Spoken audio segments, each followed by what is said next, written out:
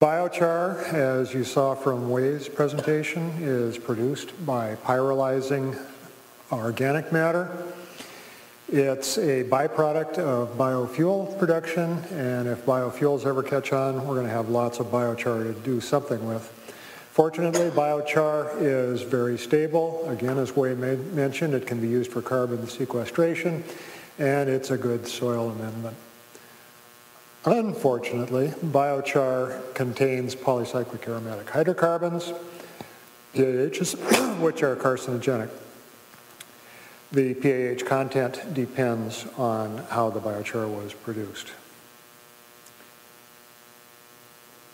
Here are some PAHs you may be familiar with. Naphthalene is what mothballs are made out of.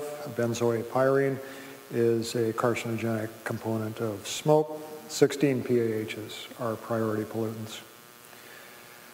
So, the fate of biochar, whether it's going to be a useful product or a hazardous waste, depends in large part on the PAHs that are produced, inevitably. Our hypotheses are that the total PAH content really doesn't tell the story of biochar hazard.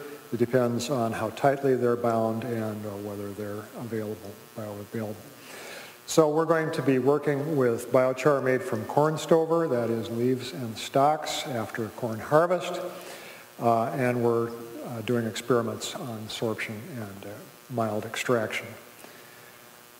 This is a limited project, so we're going to be working with one compound, pyrene. Fortunately, fluorescence is very sensitive for dissolved pyrene.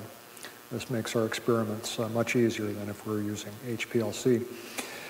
Our extractions are done with something called HPCD, the active ingredient in Procter & Gamble's Febreze. HPCD extractable PAHs correlate very well with bioavailability. HPCD is basically a molecular donut with hydrophobic interior that's just about the right size for PAH molecules. We did preliminary experiments with wood char because at the beginning of the project, corn stover wasn't available. This was a good opportunity to work out our techniques. There's a little bit of pyrene in the char. Here are our sorption results. I've plotted sorbed pyrene on the y-axis and versus dissolved pyrene on the x-axis, log-log plot, nice straight line. That means that a Langmuir isotherm fits the data very nicely.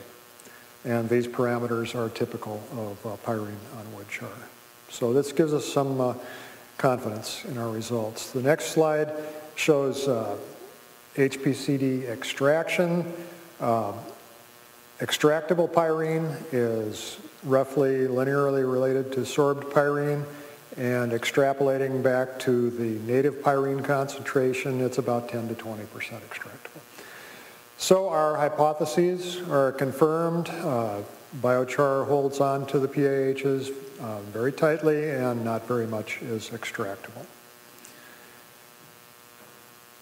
And we've started the main part of the project. We've already pyrolyzed one batch of stover, and we're getting ready to do our experiments with that.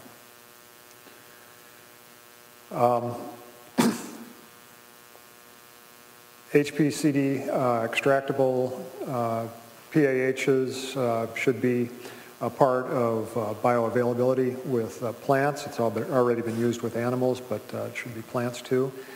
The sorption studies, I can think of two ways that these can be used. One is determining the biochar content of soil for verifying carbon credits. Here, this group has used it very successfully, determining black carbon content of sediments. The fluorescence method is really very convenient for that. And the other is sediment remediation. This was a paper about using activated carbon to tie up hydrophobic contaminants. The authors point out, though, that biochar could be an economical alternative.